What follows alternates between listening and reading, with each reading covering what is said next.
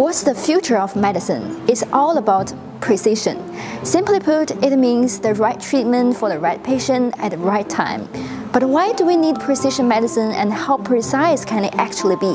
To find the answers, I'm going to talk to some medical experts at the Shanghai Medical Forum. We have about 3.1 billion base pairs on 20. More than 300 medical experts from home and abroad attended the forum with the goal of forging collaborations for the future of universal precision medicine. So what is precision medicine? By definition, it's a medical approach that uses a person's unique genetic, environmental, and lifestyle information to tailor disease prevention, diagnosis, and treatment.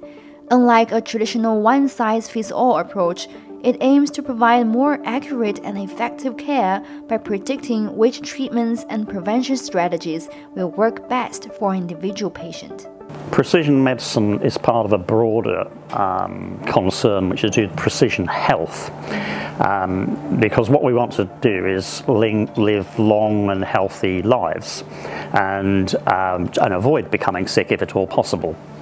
So precision medicine is important because it uses biological knowledge about individuals to try and tailor the therapy or the drug to that individual person based on their biology. But also in health, for each individual there's an optimized lifestyle, diet and exercise regime which helps you stay well. Right now, precision medicine is used most in cancer treatment. For example, in approximately 20 to 30% of breast cancer patients, there's an overexpression of a protein called HER2. Traditional chemotherapy is less effective for these patients. By identifying this group through genetic testing, a targeted drug can be specifically used to attack HER2-positive cancer cells, significantly improving treatment efficacy. Prime example would be cancer. And as long as the cancer is advanced and and have metastasis, you can no longer do surgery. Well, that's what you can do is you can sequence the genome of the cancer and have a look what are the driver mutations of the cancer. And then you can develop a specific therapy in order to cure that cancer. Precision medicine in 2025 has hit a critical point.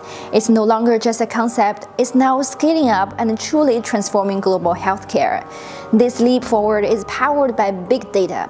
AI can sift through massive amounts of genetic info, health records, and medical images to find patterns humans would miss, making precise diagnosis and prediction a reality. You could describe a human by 1 million variables. 2 million variables, right? Doctors typically use about 20 or 30 variables to describe what a patient. But with these very powerful computers and capabilities now, you can start to analyze millions of pieces of data about an individual and then decide which are the 20 or 30 that you need to measure for you or for me or for that person, because they're not always the same things that describe that person's health well. So why is the medical field emphasizing precision medicine? What's its significance? On one side, it reduces adverse drug effects. I think in terms of phenotypes, there are actual different sorts of diseases. So we used to think of diabetes as having just two sorts, type 1 and type 2. We're now aware that there's 4 or 5 or even more sorts of diabetes that really demand different treatment strategies.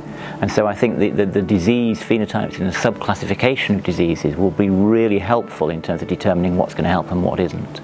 On the other side, it prevents patients from undergoing ineffective therapies, saving time and money. There's lots of interesting technical as well as sort of sociological challenges for bringing precision medicine to reality in the modern world. But it's a challenge that's worth doing because imprecise medicine, or impersonalized medicine is actually very much more expensive, because what you're doing is not getting the right treatment for the right patient, you're getting the wrong treatment for the patient, and then you keep doing the wrong treatment, eventually you find the right treatment. So conventional medicine, the conventional approach, is actually very inefficient. Medical professionals added there's still a long way to go before everyone can benefit from precision medicine due to its high cost, data privacy concerns, scientific complexity, and technology availability. So what's next for precision medicine? It's moving beyond just treatment. The real future lies in being predictive, personalized, and participatory.